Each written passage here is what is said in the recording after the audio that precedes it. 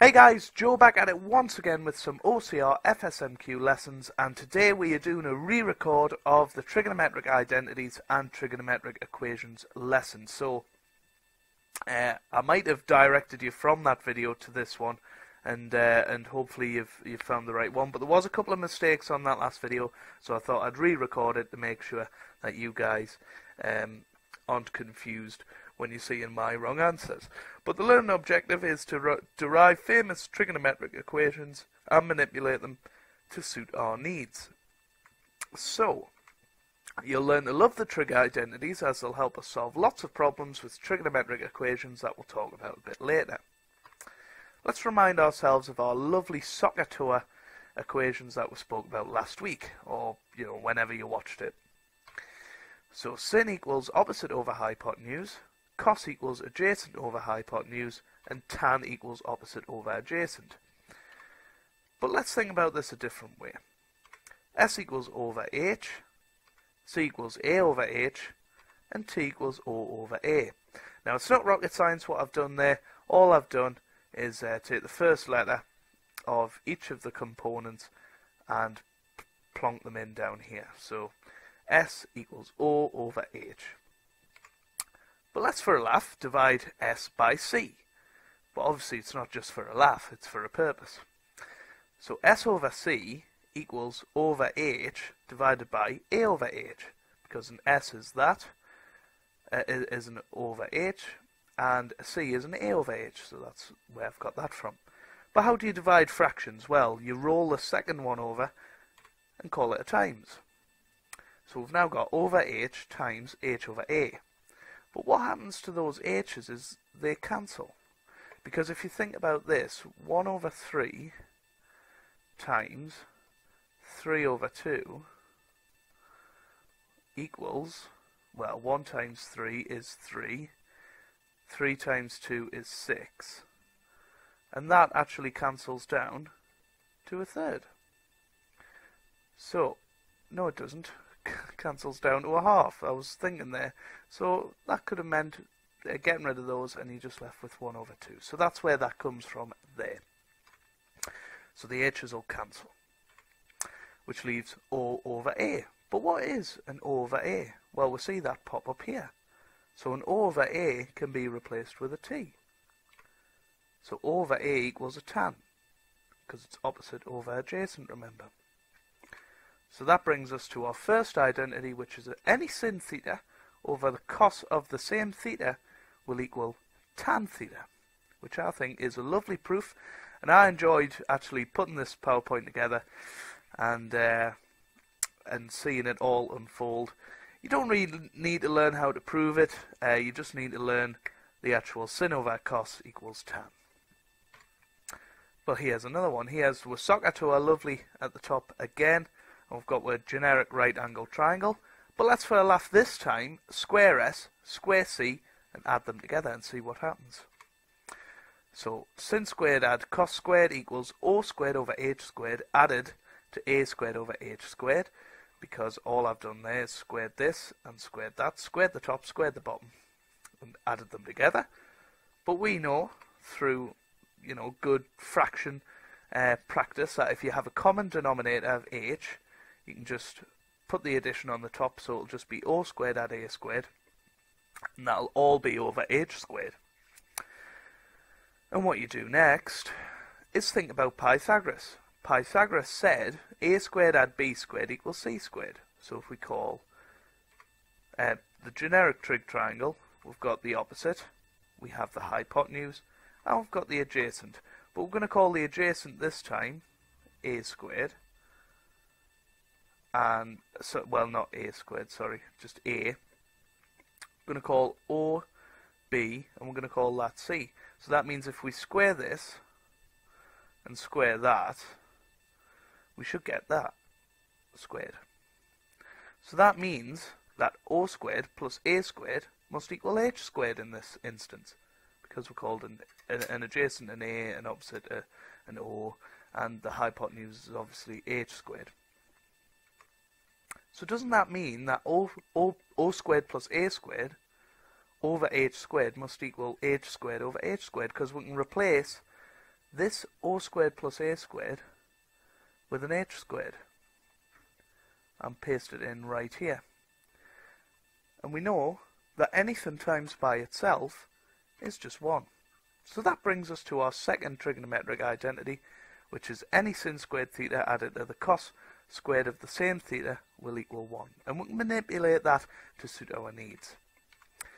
Oop, just previewed what's coming up. So we've now met with first trig identities, and you'll meet some more in Core 3 in Year 13 involving cot, sec and cosec, but you don't need to know about them yet because they're inverse trigonometrical functions, which luckily you don't need to know for OCR FSMQ. But there we go, here's where two trig identities, sin over cos equals tan, and sin squared plus cos squared equals 1. But we can manipulate the second one to suit our needs. So if we start with sin squared plus cos squared equals 1, if we branch that out, we can call any sin squared theta a 1 minus a cos squared, because all I've done there is take that over the other side and called it a minus. Similarly, I can call any cos squared a 1 minus sin squared by doing the same process. So there you go. That's just a little thing that we'll possibly use a little bit later on when we're doing with trigonometric equations. But remember these identities or how to get to them because you were not given them in the formula booklet. You are curiously in the AQA Further Maths course, but you're not in the OCR FSMQ. But, you know, learn them. There's only 2 of them to learn, and you'll be absolutely fine. But here we go, let's go on to trigonometric equations. So we're going to use our newly found trigonometric identities to help us solve trigonometric equations. But how can we find x in this equation, cos x equals 0.7? What we're really asking there is which angle has a cosine of 0.7. The answer is easy, we just check the calculator. So you get your good Casio calculator, you press shift, or the second function, and shift cos, and then type in 0.7 equals, and you'll get an answer of about 45.6. In fact, I'm going to do that right now because I can see me Casio staring us in the face. So I'm going to do that and just check that's the right answer. And it is. It's 45.572996, which rounds up to 45.6. So if you want to check along as you're going with me, go for it. But that is not the only answer. Shock horror. Now we're going to introduce you to something known as the trigonometric graphs. So we have to find the other answers that are hiding away from us, because if you remember on the last slide I said that was not the only answer.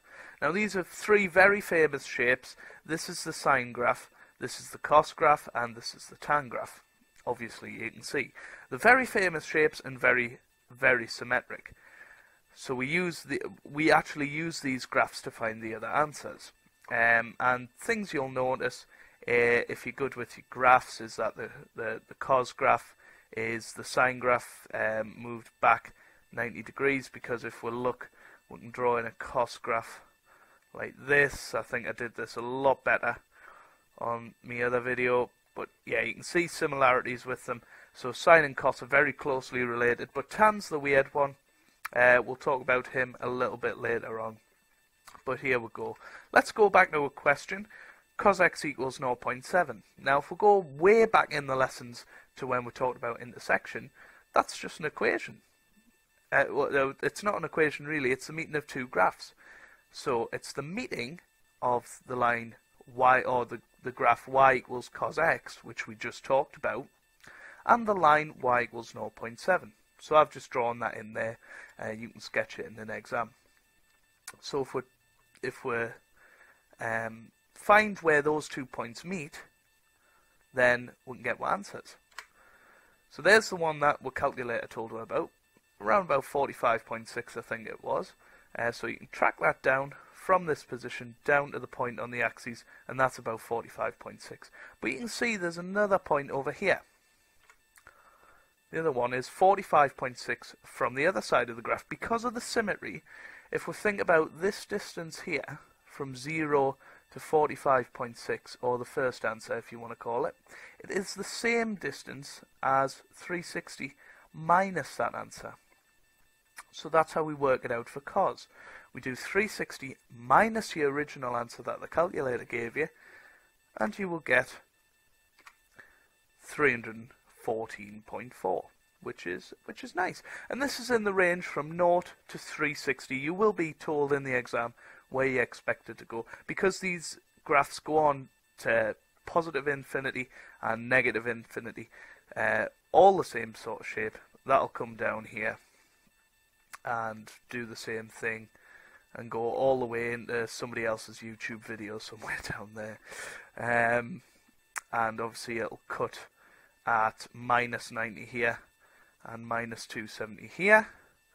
But you know, just work it out for yourself, mostly with that one. Just be very careful if you're given a negative line. So if it was negative 0.3 or something like that, that's very bad drawing. When you type it into your calculator, you'll actually get a minus answer, so you'll have to add it on to 0 or whatever to actually get your answer. But there you go. There are infinitely many solutions to this problem. So here's another question. Solve for x in 0 to 360. So sin x equals 0.35. Step 1, draw your graph, sine graph this time, and the line y equals 0.35. That's a typo. That should say 0.35, and I'll actually alter that here. So there we go. We found another mistake, but this one shouldn't be too bad for the question. Identify your intersection points. So if we get a calculator involved, we get x equal 20.5 here, if we track down. And if you notice, the distance from 0 to that answer there is the same as the distance from 180 to that answer there.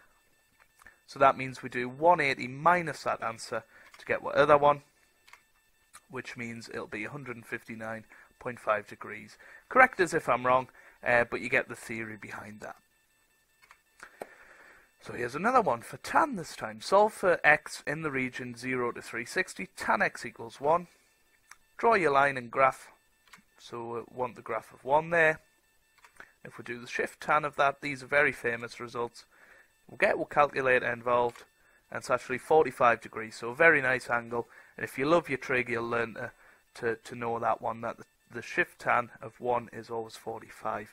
And with tan, it's very strange. If you add 180 degrees onto your answer, you will get the next solution, because tan solutions come every 180 degrees. And you can see that by 0, 180, and then 360. So tan solutions come every 180 degrees, so we simply add that on to get 225, and that's for a tan graph. But this is where the fun starts. This is kind of what you'd get on the OCR FSMQ. We can't do trig with a number. We can only do it with a number on one side and the trig on the other, basically. So we end up with that, rearranging. And then you're going to have to divide by 5 to get sin x equals 3/5. And that's the same as before. So we'll draw a sine graph, we'll draw the line y equals 0.6, we'll get a calculator involved, we'll get those solutions, we'll take 180 minus that answer, and you get that solution. And hopefully that's right. I think I did check this before the video, so I think that one's right. So here's a scarier trigonometric equation. Tan squared minus 2 tan minus 15 equals 0. Don't panic. It's a common type of question. Just replace the first letter, the trig with the first letter of it. Call it t squared minus 2t minus 15 equals 0. Everybody knows how to factorize quadratics if you do an OCR FSMQ, and we'll factorize that to that. Get the roots, so t equals 5 or minus 3. Bring back the trig, so tan x equals 5 or tan x equals minus 3. Now we've got 2 jobs to do with the graph, so that means we're going to get 4 solutions here. So if we draw the lines on y equals 5 and y equals minus 3, you'll get that, and you can see that they meet 4 times, so we'll get 4 solutions there, there, there, and there. So that's 78.7 degrees and 258.7 for y equals 5, I believe. And there's the other one. But when you type in the shift tan of minus 3, you will get minus 71.5, 65 something. But remember, we want it in the range 0 to 360. It says at the top, so we add on 180 to that answer and keep going until we're out of the range. And we'll get 108.4 and 288.4. And finally, this is the last question. So solve for x in 0 to 360. Now, before you jump in and do a quadratic in sin and cos, we can't have two bits of different trigonometry in one question. So we have to turn to a friend, sin squared theta equals 1 minus cos squared theta, and paste that in for where we see sin squared. So now we get that. So 2 lots of 1 minus cos squared equals 5c minus 1. And then we expand our bracket and we get 2 minus 2 cos squared equals 5 cos minus 1. And we'll get that. Take everybody over the other side, and you end up with a lovely quadratic, which may well factorize. It does, but just turn to the quadratic formula if you're struggling with that. So 2c minus 1, c plus 3 equals 0. So factorize that. And now draw a cos graph. So this is where the mistake was on the last video. So you might want to come to this part, you know, and check out the answers. But there we go. We'll draw the line 2c minus, the line y equals a half, and the line y equals 3, which you'll notice is way off the curve. We'll come to that in a second. So there's the y equals a half. It should be a half, not 0.2. And there's the solution. So we get 60 and 330, which is great. So I think that might be where the mistake came in. Let's just check that. So 0.2. Yes, I think that's where the mistake came in the last episode. The y equals 0.2. I've obviously typed that into the calculator and got the wrong answer, but that should be a half there. So that'll be 0.5. And get our calculator involved, and we should get 60 and 330. Very, very famous result that cos 60 is a half. And sin 30 is a half as well. But we're saying no solution for cos x equals minus 3, because you can see it's never actually going to hit the graph when it's all the way down here. So we say to the examiner it's going to be no solution. And that is not it. I'll just put that one on there. I think I did that last time. So we'll keep it like that. And I think they are correct. We'll do the shift sin of 2/3 and hope that's right. Yes, it's right. It's just maybe a factor out. I've rounded a little bit oddly, but you get the idea with that one. So I hope you guys have found this episode helpful. I've fixed most of my mistakes from the PowerPoint before, and hopefully it's a little bit more clear how you solve trigonometric equations, you know, using your calculator and then the graphs after that. But if you have found it helpful, please leave a like. I really do appreciate it. Leave your feedback down below. If you want us to go through anything more on the OCR FSMQ, I'm more than happy to. I'm in the process of doing all the PowerPoints for the exam papers, and they'll be going up in the coming weeks. So thanks for watching, and yeah, I hope you guys you know, are having a wonderful day. It's the Easter holidays for me right now, so I'm, you know, engulfed in my own revision. But you don't really care about that, do you? You've probably already clicked off the video.